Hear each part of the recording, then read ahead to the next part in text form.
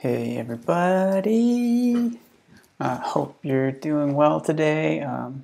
Here's another rendition of Zephyr 101 this week. We're talking about using the device tree, some of the handy macros that you can take advantage of to talk or pull basically devices and GPIOs and whatever else is in your device tree and use it in your C code. So this is the part that's probably hardest to get in Zephyr. This is the part that probably threw me for a loop. It's only taken me a couple years to actually figure it out. And just turn it. Cool, that was running. So what we're gonna do is just run over some of the things that I've discovered that's most helpful, kind of keeping things simple, and maybe a couple tips in here and there, and maybe you'll get something from it. I hope you do. And if you do, or if you don't, if you have questions, you can leave them in the comments below. That's what drives these live sessions, feedback from you in the community. So if you have questions about Zephyr, maybe there's something that's bugging you, you'd like to learn more about, let me know. That'd be great.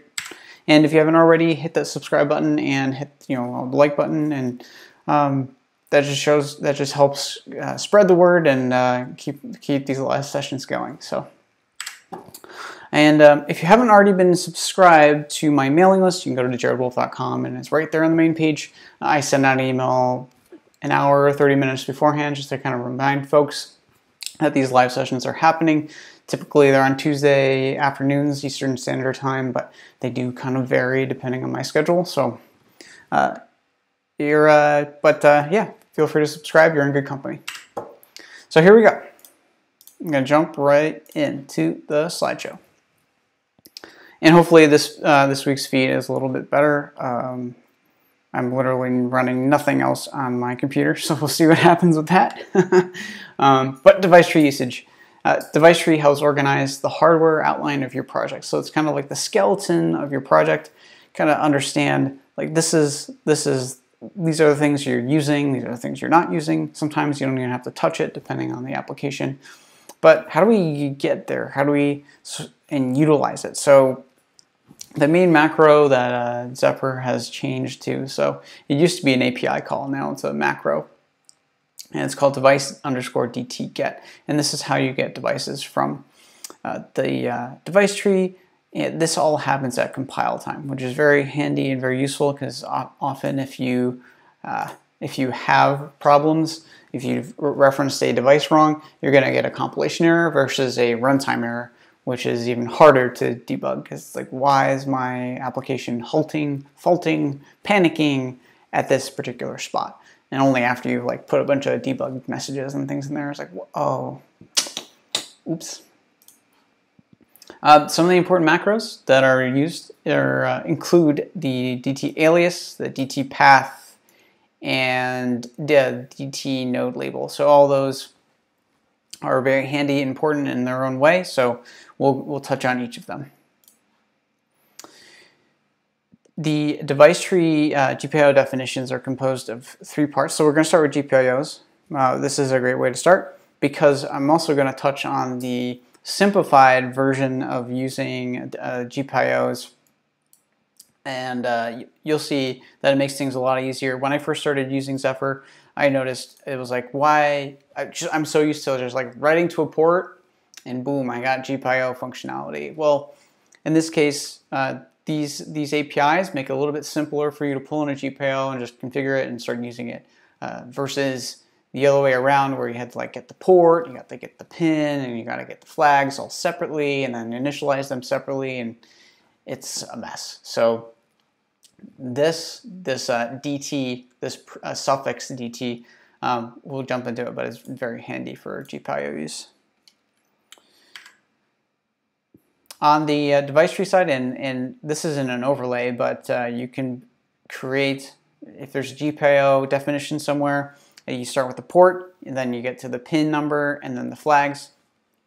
Kind of talked about the idea of a GPIO port in the past. Most important thing is your port name is going to differ by the type of chip you have. So NRF, you're going to be using GPIO 0 on most parts. If you're using NR52, they have 2 ports, and probably NR53 has the same functionality where there are 2 ports, GPIO 0 and GPIO 1. STM32s are letter-based, so GPIO A, B, C, D, blah. Pin number, and then the flags. So the flags is essentially what are you doing with this? Like what's the purpose of this pin? What is its kind of default state for this application? So in this case, I want to set it as active high, and typically for this application it's an output, but I'll show you what you can do for reading it as an input shortly.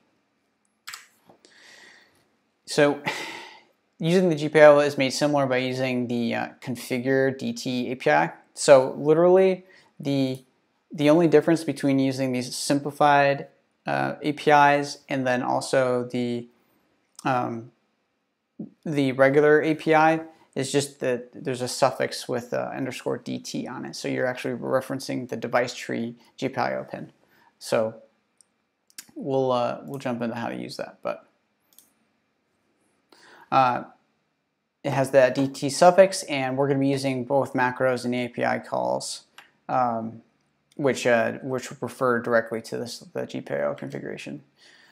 So there's a GPIO DT spec, and that is basically getting the pin and the port all at once.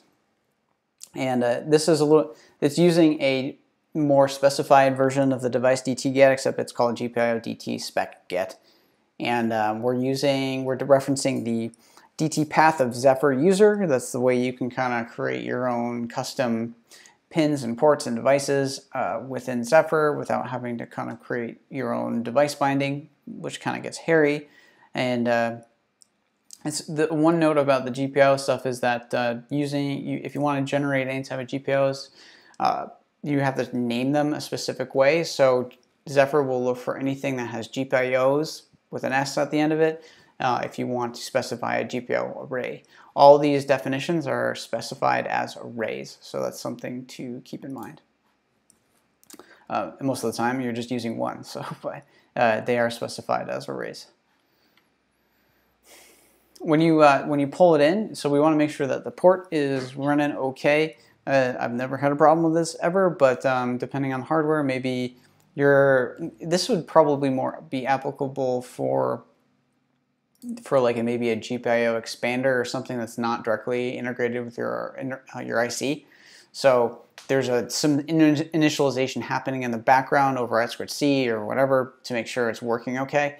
And if that fails, this is the way it gets checked before you start trying to use it. For things that are built in, it's integrated into the chip itself, you're most likely not going to have problems. So, but that check is there just to make sure that you don't run into, you don't make any mistakes trying to write to something that doesn't work. You can see, so we're checking if it's ready. This also checks if that latch_n.port is null. I've seen examples in the past where they actually did a null check, plus they're doing some making sure that the device is actually functional. That API call now does both, so you don't have to check for null here. We're running that GPIO pin configured _DT. Now, what this will do is it'll configure whatever you want it to be. So we're going to configure it as an output active, whatever. But what's important here is this call will merge the flags in the device tree plus whatever you provide there. So if you say, I want it to be configured as an output, or maybe this is even a better example because I ran into this, but if you configure it, say, I want to configure this as a disconnected, but in the overlay you actually set it up as an output, the output is going to override the disconnected. So you got to be careful with using this specific API. You can also do the configure where you're not doing the _DT, you're just doing the configure the manual way where you set the port and the pin and also the flags. That's the way I found for power savings and things like that. I actually have to use that API to use it outside of its normal configuration or how it was set up. So that's something to keep in mind. Just like, why isn't my pin getting set the correct way? Because it's being logic OR'd with the other flags that are in the overlay. So you have to just keep that in mind. Very important. So in this case, we're setting it the GPIO active, so we're just setting it active. Active state is whatever, I think it was active high. And that's it for configuring it. Now, if you want to set, you can use the GPIO pin set DT. This you can either set to 0 or 1, and this is literally just setting the state. Pretty straightforward. And if you want to get the state, say you actually configured it as an input, you can use the GPIO pin get DT, and this will actually get the state of that pin if it is set as an input. If it's set as an output, depending on your hardware or your the API, the hardware APIs, they actually might check to see if your output, what the output value is, if it's set as an output, but it depends on the lower level drivers. So I'm not sure what the Zephyr convention is if you run that GPIO pin get, if it's going to return the if it's an output, if it's going to return the state or what. So, but keep that in mind. This API is here for your use to get the state of the pin, especially when it's an input. So GPIO DT calls make it easier. So you're not doing a lot of manual things. You're setting in the overlay or your DTS files.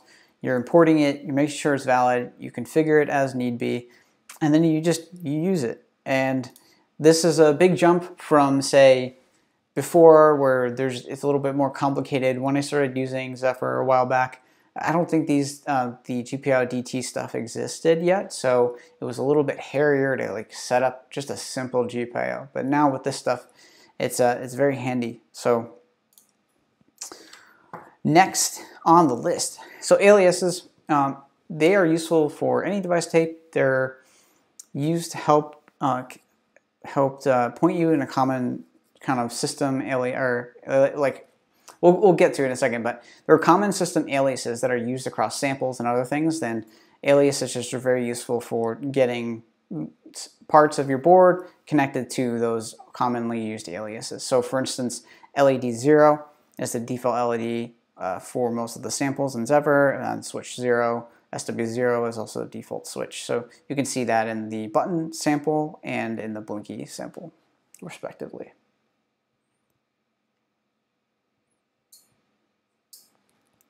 I see some comments about the stream being laggy. Sorry, y'all. It's a little rough here. I need to upgrade my connection. So here's what the aliases look like. There you can see that I'm using for switch 0, just using button 0. And that is just pointing to the definition of the buttons here. And you can see that label, button 0. And then we have a GPIO definition, kind of like what we just went over before. And that's pointing to port 0, pin 12. And you can see these flags. It's, we're enabling the pull up, and that GPIO is active low. And that's useful for interrupts or anything like that if you like to configure that in your code.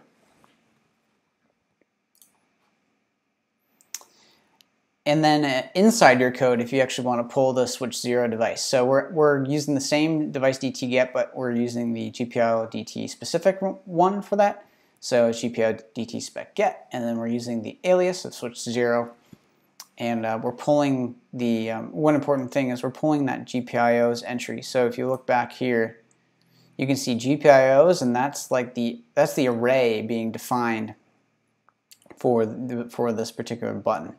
You have like multiple buttons, you'll have multiple entries, but in this case it's just one.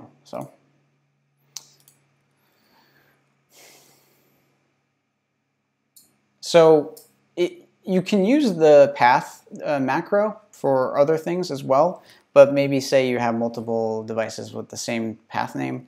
It might get hairy, so you can use use device node labels instead, or device labels, I should say, and you can reference that DT path using the DT node label and DT label, I believe, in code. So DT node labels are just the ones that are not, those are already defined inside maybe your processor's specification, which I'll show you in a second. But this is at the kind of the node label here. We're pulling, this is just I2C, it's defined back in the board. And we can pull it using device DT get, and we're using the node label here. which is I2C1. So we can actually pull the device without having to use any drivers at all. And you can see that I'm just pulling I2C1. So we just run over here. So as always with the devices, you're checking if it's ready. If it's not, you just want to abort, because that would be bad if you started using it and it didn't work, because you'll run into all types of issues. And then you can see, for this example, I'm using the power management API for putting it in a different state. So in this case, my board supports putting it into a suspend state, which on the on NRF 9160 or any NRF part, it's actually it's uninitializing that peripheral and just uninitializing all the pins, setting them to GPIO or disconnected, disabling I2C peripheral, and instead, I mean, in this case, the NRF stuff uses the TWIM. They don't use I2C because that would cost money for licensing from Philips, so they call it two-wire interface. But you get the idea here. We're actually referencing the I2C device, and this comes in very handy for. I find it more useful for turning on and off UART, which can be very power hungry, and it's often used on every board. So you can use it to turn off maybe a console UART or something like that, especially if you want to get to low power as possible. Try to say that 5 times fast. So hopefully that gives you an idea of the different ways of using I2C devices, pulling out the devices and using them. So this is especially useful for power cases, like you can see here. But quick review, using the device tree is sometimes not so straightforward. We've talked about it. You get simplified access using GPIOs, using the GPIO DT spec get, DT path, macros. You can reference things using an alias if you'd like to, especially if you want to use those same defaults, the switch 0, LED 0. There are other defaults in there, but those are the most well known. And then getting devices using DT node label, they're all there for your use, so you can pull it in your code and start using it, especially for the power management functionality in Zephyr. It's very helpful, and especially for peripherals like UART, which suck a lot of juice out of your batteries, and you don't want that to happen if you have a bit of a constrained project. So that's it. Let me see if there's any questions. Interesting video filter today from Jim. There's no filter. It's actually just the lighting in here, but the camera is just set up that way, and it just looks a little bit different than before. So hopefully it's easier on your eyes. And I'm sorry if it's not, but let me know in the comments. Be curious. Sepia, nice. Yeah, Shannon, you're talking about I don't know. I guess I have to change the color configuration or something. But yeah, and then but our stream laggy for anyone else? Hopefully not. We'll see. It looks like it's jumping in and out of being red, so orange, red, even though the baud rate is high. But bit of a mystery, this YouTube streaming stuff. But I appreciate y'all being here. If you have questions after the stream, feel free to leave them in the comments below. I don't see any questions right now, but I really appreciate y'all being here, and I'll see you next week. So I don't see any more questions, so have a good week, and we'll see you in the next one.